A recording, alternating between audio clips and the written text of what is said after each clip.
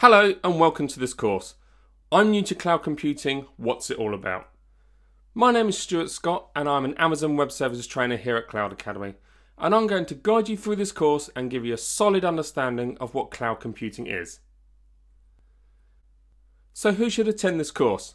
This course is intended for anyone who wants to learn about cloud computing and that may have no or very little knowledge of it currently. It's for those of you who are looking to learn more about the cloud to decide if it's something you want to adopt within your business perhaps. Or those of you that may be seeking a career move and want to learn the foundation of cloud principles, then this course is certainly for you. So looking at what we're going to cover today, and as this is a foundation and beginner course of cloud computing, I shall be discussing and explaining the following key areas.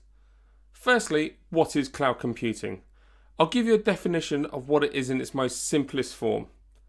Then we'll look at cloud deployment models. In this section, there are 3 clear models to cover here.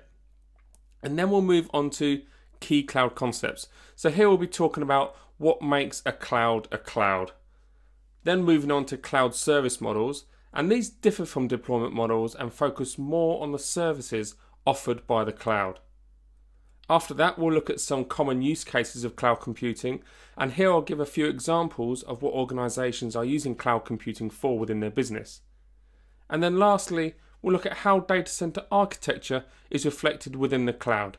So here I will explain how certain functions such as routers and switches are reflected within the public cloud.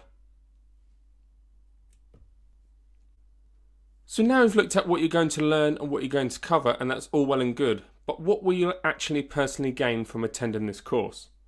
On completion of this course, you will have a comprehensive understanding of cloud computing along with its key concepts and benefits.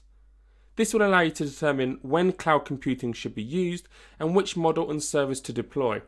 It will also give you a solid foundation to continue on with deeper learning about the cloud.